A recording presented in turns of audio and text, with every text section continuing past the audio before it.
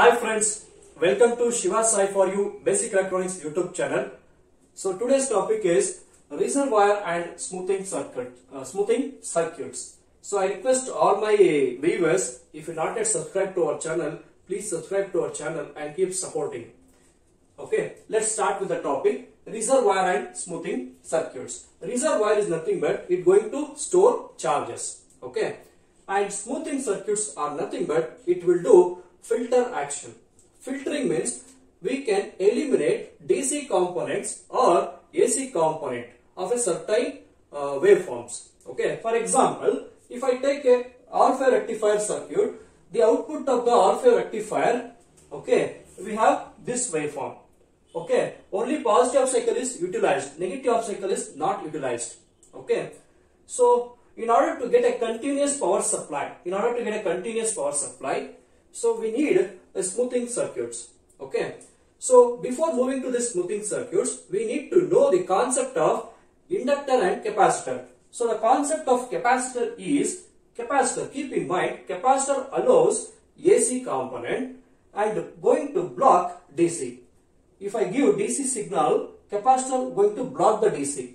If I apply AC signal, capacitor allows AC. See, capacitor going to allow AC. Capacitor allows AC and blocks DC. Similarly, inductor going to allows DC component. So DC component allows in inductor and AC component going to block by the inductor. So along with this two, inductor and capacitor, we can also use resistor. Okay, but resistor will not filtering component, but during discharge condition, that resistor will going to provide path for this charged element. Okay, got it? So based with the help of the resistor, we can have following smoothing circuits.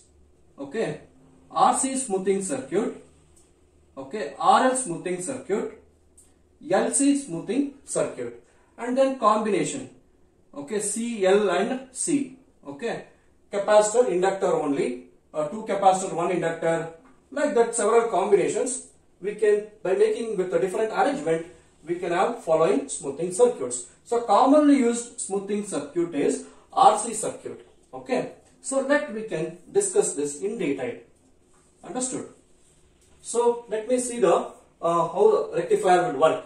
If I give a supply, secondary is step down, AC voltage applied to the circuit. During positive cycle, diode on, voltage will appear across the load. That is, so whatever I wrote waveforms here, that is transformer secondary voltage will be AC. During positive half cycle, diode on, so that voltage come across the load. Negative cycle, diode is reverse biased, no output voltage. Again positive cycle, output voltage appears. Negative cycle, no voltage, no conduction. So see here I wrote the voltage across the load without capacitor. If I add capacitor to the load, then it becomes a smoothing circuit. So let we can add a capacitor across this resistor. If I add a capacitor, so let me add a capacitor C1. Okay, then what will be the voltage across the load? Okay, look at here guys. During positive half cycle, diode turn on, the capacitor going to charge. During positive cycle, keep in mind, during positive half cycle, okay, during positive half cycle, C1 charges. Okay, capacitor C1 charges to a peak voltage. Whenever this diode conducts, current flows, that current into resistance will get voltage across the load. How much voltage? This much positive voltage appear across the load, and same voltage going to charge it by the capacitor. Okay, capacitor going to charge the peak voltage, whatever the voltage across the load. Why means these two are connected in parallel. Whatever the voltage is here, same voltage will be across the capacitor. Okay, got it? So therefore, capacitor going to charge. Capacitor going to charge to peak voltage.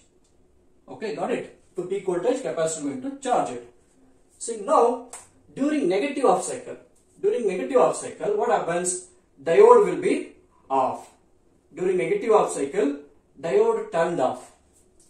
So when diode turned off, no current flows here. Okay, even though still there will be voltage across the load.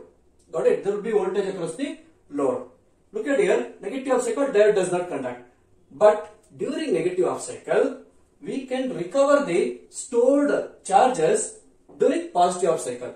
See, in positive half cycle, capacitor is charged. During negative half cycle, this capacitor is going to provide supply to the resistor. Okay, got it? Like that, whenever diode is not conducting, still supply is available across the load. Voltage is available across the output side. Got it? So, now the capacitor is going to discharge, okay, only in this part. The capacitor is going to discharge, okay, in this load resistance RL. Okay, in this load resistance RL, capacitor is going to discharge. It won't discharge in this side because it is open circuit. Okay, got it? So, charging a capacitor is very faster. Okay, but discharging is slow time. Discharging of the capacitor is very slow. Why? Means that is due to high value of load resistance.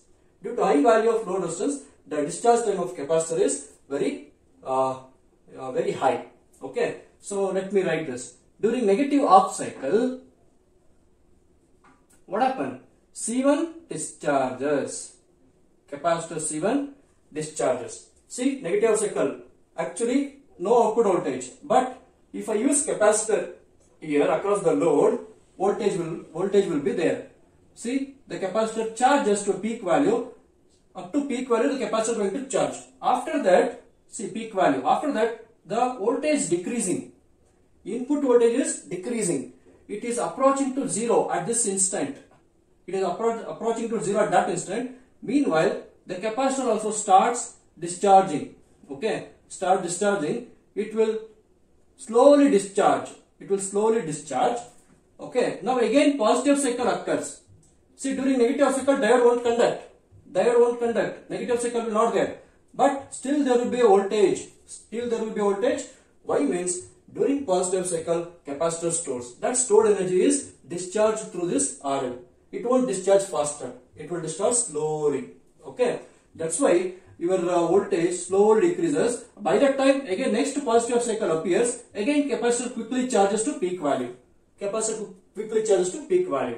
Again the value decreases. So the voltage across capacitor also decreases. And see, up to here it will decrease. After that, negative cycle, no voltage. Again, whatever the energy stored, whatever the stored is there, that is going to discharge in this load resistance. So therefore, again the value decreases. Okay. So when again next positive cycle appears, as soon as positive cycle appears, again capacitor is going to charge. So like this cycle repeats. Keep on moving. So therefore, you can write this part is charging. See, charging time is very fast. Okay, very less. And from here to here, this is the discharging time. Okay, this portion is discharging time. Okay, discharging. Understood, guys? Now, what is this value? So this peak to this peak. Okay, from here to here. Okay, this total height is there now. Maximum peak and the capacitor lowest point of discharge. Okay, that magnitude is called ripple. R-I-P-P-L-E, ripples. Okay, ripple content in the output. But here there is a lot of ripple. Okay, that ripple is slightly reduced if I use a capacitor. Okay, however, we can reduce this ripple little bit in an improvement manner. We can reduce this ripple by increasing the value of capacitor. Okay, if I increase the value of capacitor, what happens? Capacitive reactance decreases. Lesser the reactance, okay, all AC component flows in this capacitor only. Okay, got it? So therefore, it's going to discharge faster.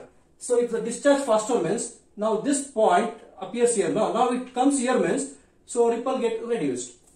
Got it? Understood, guys? Very simple. And this topic will not come for exam, only for understanding purpose. But we are using this reservoir circuit in. Next topic is full wave rectifiers. There I am going to explain in detail. Okay, got it? So, got it? So like this, we can use, okay, pause the video and then copy down. We can use this type of circuit again. So let me consider this is a rectifier. Okay, rectifier. Only for example I have taken. In different circuit, this capacitor will do different function. See now I used a resistor here and one more capacitor here. Okay, let me take this is C1 and this one C2. So this is also, let me take this is R1. See now, this is the, here rectified output will be available at this point. The rectified output is given to this RC network. Okay. See now, this portion acts like a potential divider, and this capacitor going to remove the ripple content.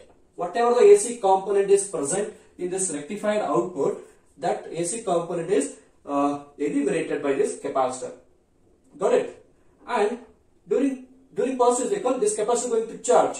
Okay. Once negative of cycle, whatever stored charge has to discharge. For the discharge purpose, this resistance is there. Okay, got it? And it is going to act like a potential divider. And ultimate capacitor is C2, that is voltage across the load. So, when the negative cycle is appeared, diode does not conduct. Whatever stored charges, that going to get discharged in this external load. So, before that, ripple content is already removed. So, using that resistor, capacitor, inductors in variety of combinations, we can make changes in the output. Okay, got it? This is one type of filter. So, next filter is, you can use this type, this one also. Inductor, okay, smoothing inductor and smoothing capacitor and external load. Okay, instead of this, we can use this one also. Let me take C1 and C2. Inductor is using, it going to allow DC, only DC component is allowed. If still AC component is present, that can be eliminated by this capacitor C2. Okay, starting only AC component reduced. Okay, see for example, AC and DC both are there. AC component is eliminated by this capacitor. Now only DC flows.